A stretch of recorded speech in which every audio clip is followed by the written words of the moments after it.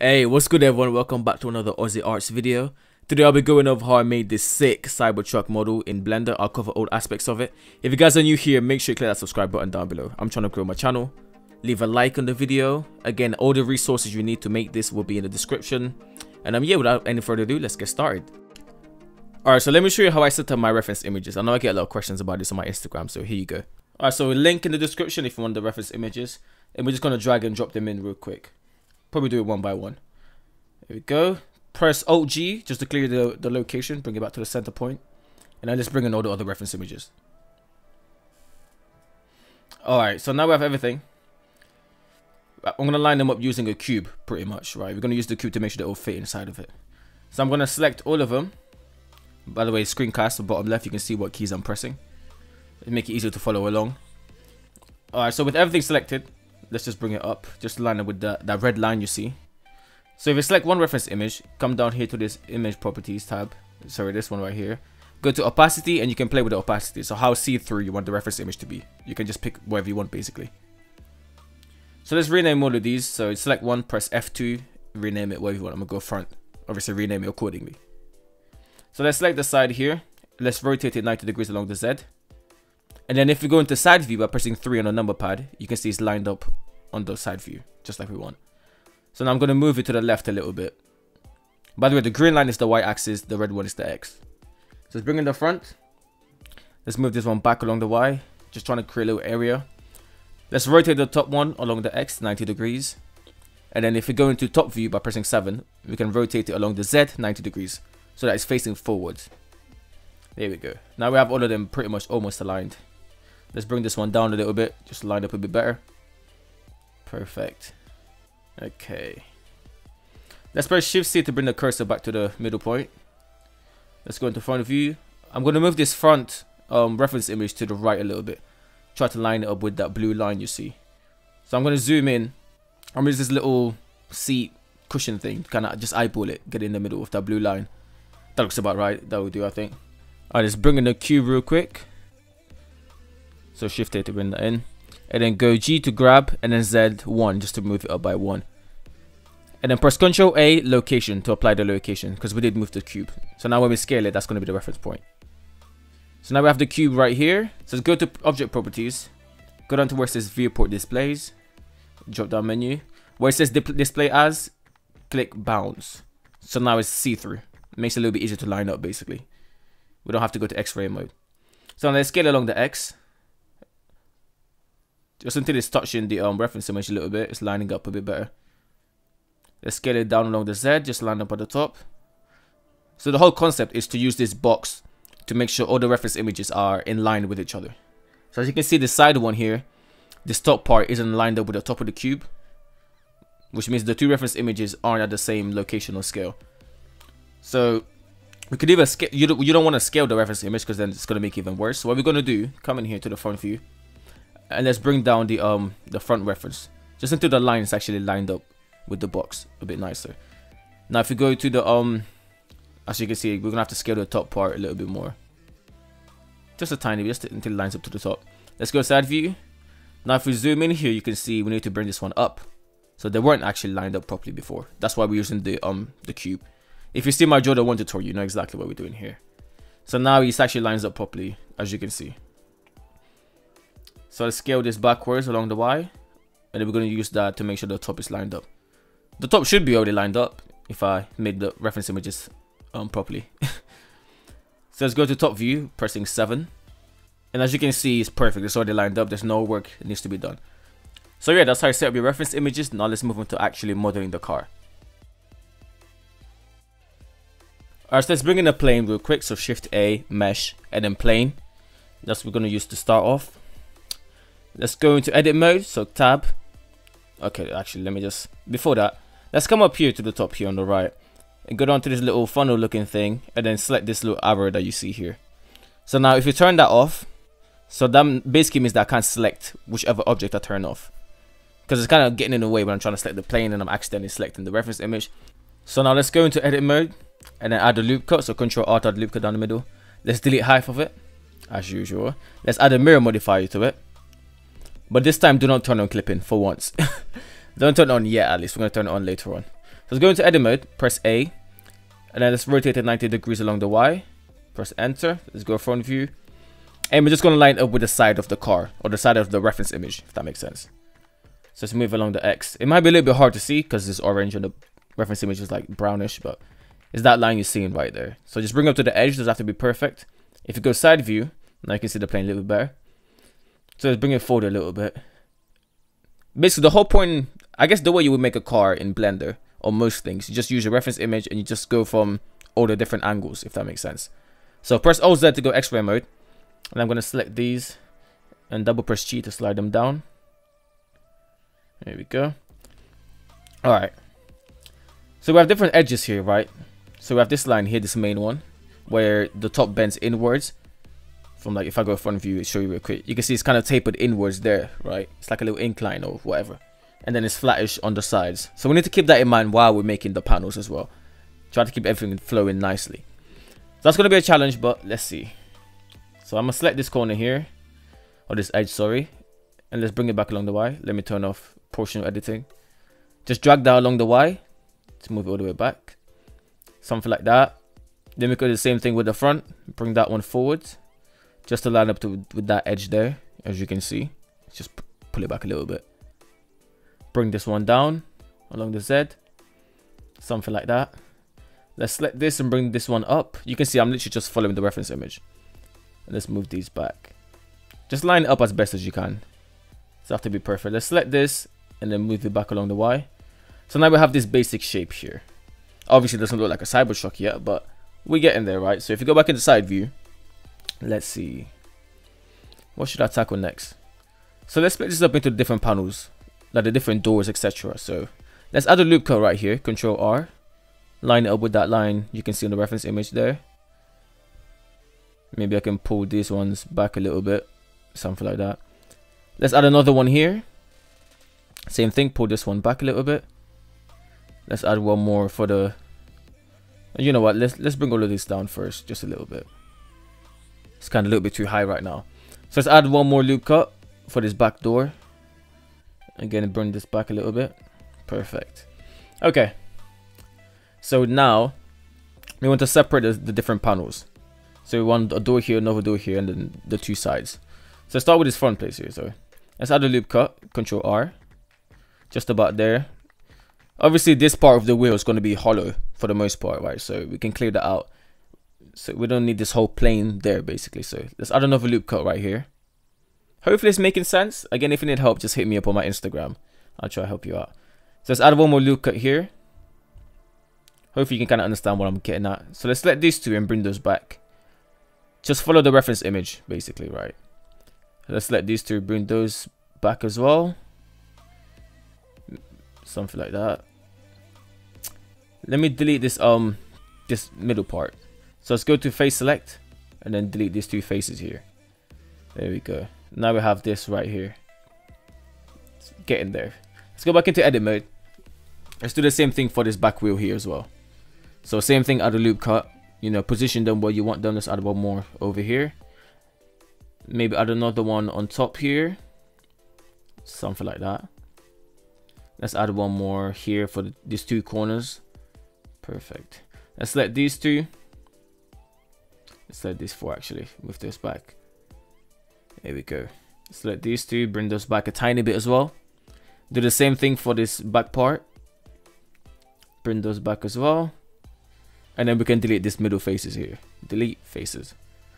The good thing about this car is very like blocky. It's almost a default cube with windows and wheels basically. So it's going to be a lot easier to model rather than having to make like a organic flowing shape, if that makes sense. So I think this is pretty good for like intermediate beginner users. So let's rename this body. You can rename it whatever you want. Let's go to side view again. Perfect. So now let's separate the two doors. So let's select this middle part and press Ctrl B to add a bevel and just move it to the side. If you scroll up, basically if you see a line, right, that just added another subdivision. So if you scroll up on your middle mouse button, it will add more. If you scroll down, it will add less. So we don't want any in the middle for this part. There we go. So now let's select this edge here and press Shift R. So Shift R just repeats the last action you did. In this case, it was a bevel. which just makes our lives a lot easier. So let's redo that same thing here. Select it and press Shift R. And as you can see, it gives it the exact same spacing as well. So that's another tip, Shift R, to repeat the last action you did. Alright, so now I'm going to delete these middle faces here. So just delete them basically. Nice. Alright, so we deleted those middle faces there. So now that we have this, right, let's make this back piece here. It's going to be a little bit tricky, but let's see how we can do it. So I'm going to select these here without the last one. Extrude those up along the Z.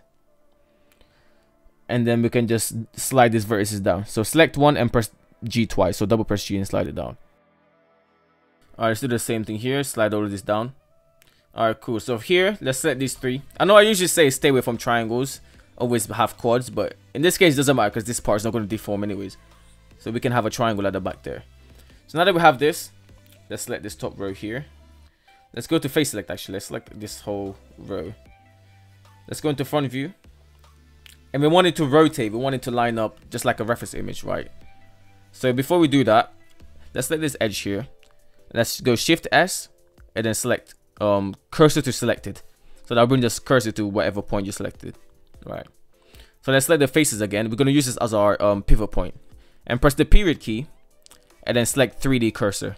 So what that does is whatever action you do, so rotate, scale or whatever, the pivot point or origin point would be wherever the 3D cursor is. Hopefully that makes sense. In this case, it's right here, which is where we want. Let's say I clicked over here, right? And then I rotated, the pivot point would be wherever the 3D cursor is, as you can see. And we don't want that. So let's bring it back to the this middle part. There we go. Let's select these faces again.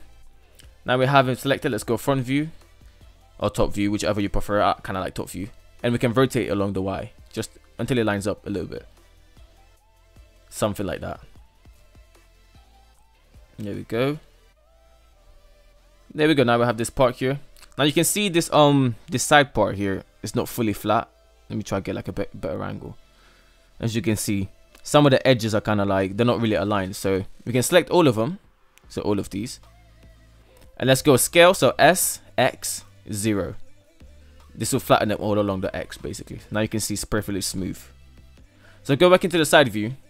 Let's line this up a little bit better. So I'm going to select all of these and bring them up along the Z.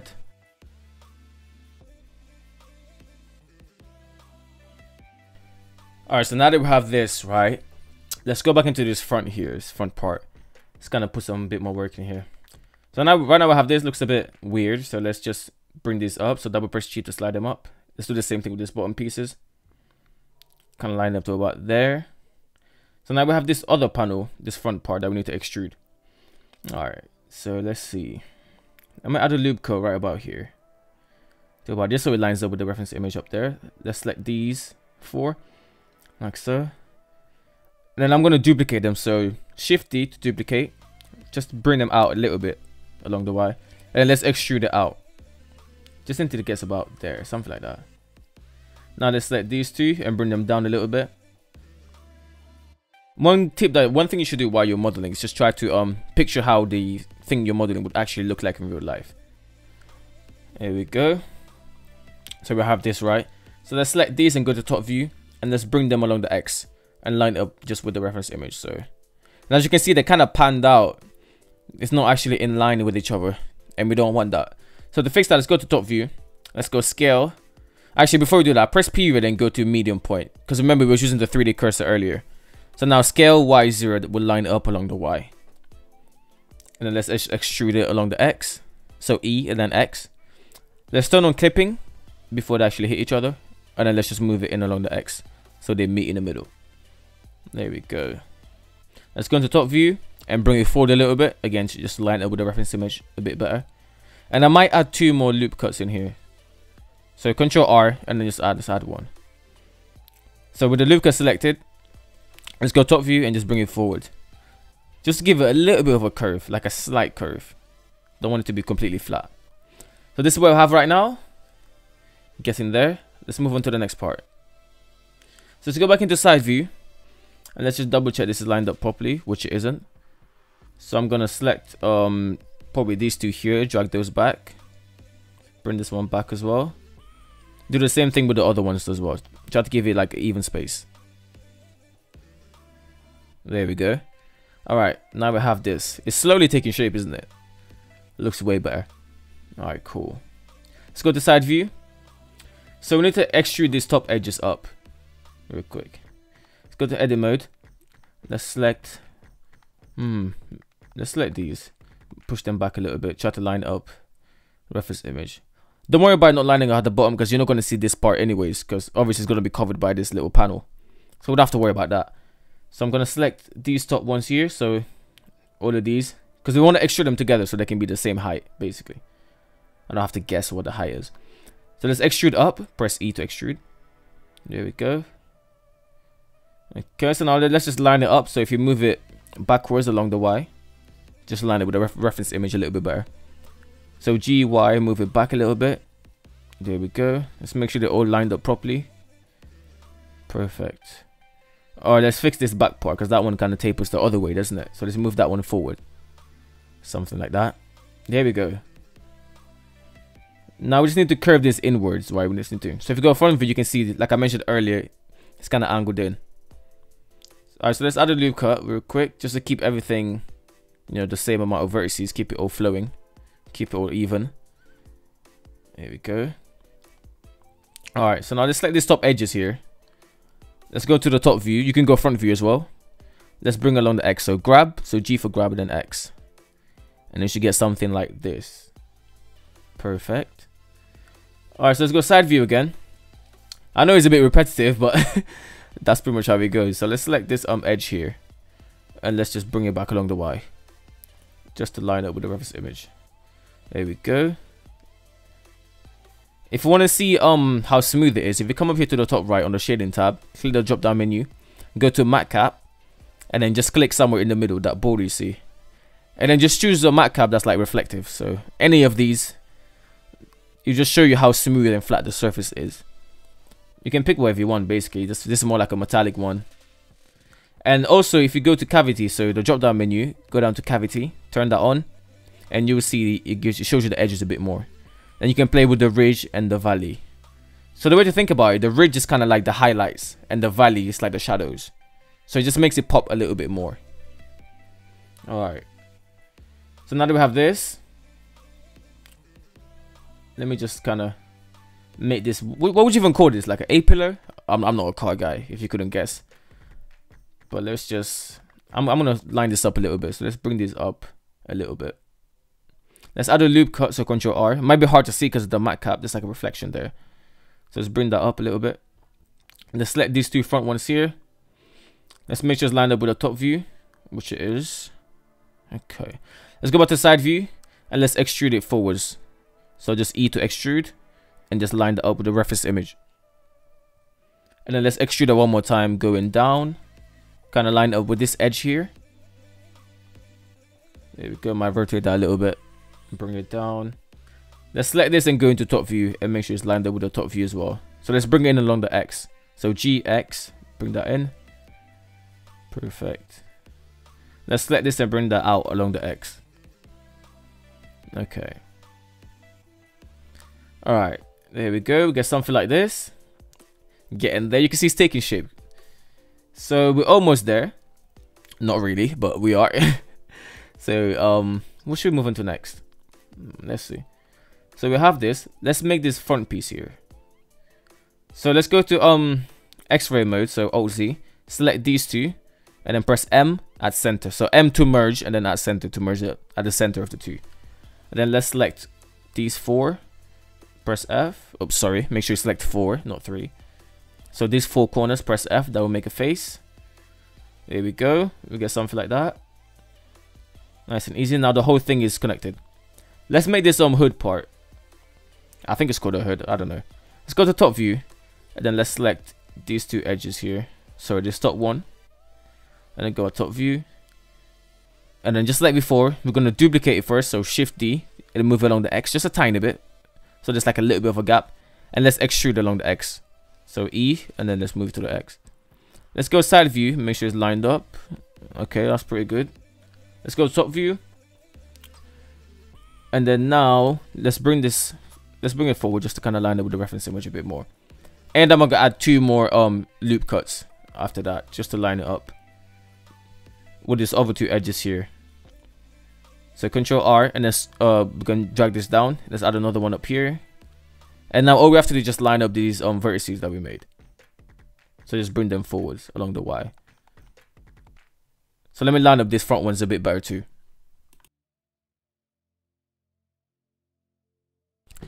Alright, so let's look at it from the side just to make sure it's actually lined up properly, which I don't think it is. You can see it's floating. I want it to be further down. So this is why you use both reference images, to make sure you're getting everything lined up properly. So it's just about alternating between the front, the top, and the side reference. So let's bring all of this down, kind of line them up. Maybe bring that one up a little bit. Something like that. You can see. Nice, quick, and easy fix. Let's save. By the way, if you guys are enjoying these videos, don't forget to drop a like and hit that subscribe button. And help the channel grow. Alright, so as you can see, this is very low poly, which means it's got a bunch of vertices. Which is good, because, I mean, if your model looks good low poly, that means it will look even better once you add a subdivision. In theory, right? In theory. Alright, so to make this look a little bit smoother, right, we can just press W and then go shade smooth. It looks a bit weird. If you go down to this green little triangle, which is the object data, and then go to where it says normals, click the drop down menu and click auto smooth, and then set it to something like 10. The higher the number, the smoother it will be, basically. The more rounded it will be. I think the way it works is if the angle is lower than 10, it will be sharp. If it's higher than 10, it will be rounded. Alright, let's go back into top view real quick. Let's make this sunroof part thing. Alright, so let me just check that everything's lined up first of all. So I'm gonna add a loop cut right here. So Control Alt, add a loop cut. Let's bring this photo about there. And I'm just gonna line up these vertices on the side and making sure they're all kind of evenly spaced. Alright, so let's go back into top view real quick. So we have two different parts here. We have this kind of L shape part here, and then this other part that's kind of separate, which is with the bed. So let's select all of these here, except these bottom ones, so just the top row. And we're going to duplicate those, so Shift D, and then move along the X just a tiny bit. Just to keep everything separate for now. We can join things later on, but for now we want to keep everything separate. So I'm going to extrude along the X with it still selected. Just a tiny bit. And then we just have to align it basically with the reference images real quick. Okay. So we got something like this, right? Let's go to side view real quick. See how it's looking. Okay. So now I'm going to select this edge here, this corner, and extrude along the X just to make this other part. There we go. Let's go to side view again just to double check it lines up. Okay, that's all good. Let's add a loop cut here. And on the other side as well. Again, just to keep things flowing, you know, nice edge flow. And I'm just going to tidy this up a little bit. There we go. Alright, so let's come back in here. Let's select this edge here and we're going to extrude it along the X. Just until it meets in the middle like that. Perfect. Okay, we're getting somewhere. So let's fix this top face here. So let's select all of these. Let's go SZ0. So scale Z0, just to flatten it along the Z. Let's go into side view and then we're going to rotate that along the X and line it up. Alright, there we go. Now we have that lining up nicely. There we go. Alright, so well, this sunroof, no, not sunroof, this kind of like, what's it called, a truck bed? I don't know. You know what, let's skip that. Let's move on to the sunroof. So try to find vertices where you can, you know, pull from. So I'm gonna select probably these two right here, probably up to there. You know, I might as well use all three. Let me pull this up just to kind of line them up a little bit better. Just have to be a bit of a perfectionist, isn't it? Anyways, let's select these three here. Let's go Shift D again just to separate them, move them a little bit, and then extrude along the X until it lines up. And I mean, I'm pretty sure this piece is just flat. Let me just double check on the side.